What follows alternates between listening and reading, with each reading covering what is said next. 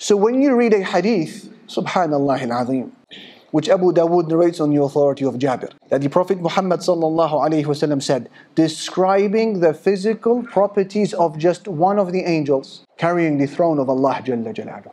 He said, permission has been given to me to describe to you, O Muslims, one of the angels who is carrying the throne of Allah Jalla Jalaluhu. And how many are they? There's 8 of them. Permission has been given to me to describe the physical properties of just one of those angels. He said the distance between the earlobe of this angel and his shoulder is the distance of 700 years worth of travel. So if this is the distance between his earlobe to his shoulder, what then of the size, the full size of this angel? And if this is the size of one of those 8 angels, what about all 8 of those angels? And if this is the magnificence and size and enormity of angels who are carrying the throne of Allah, what then of the azamah of the arsh, the throne itself?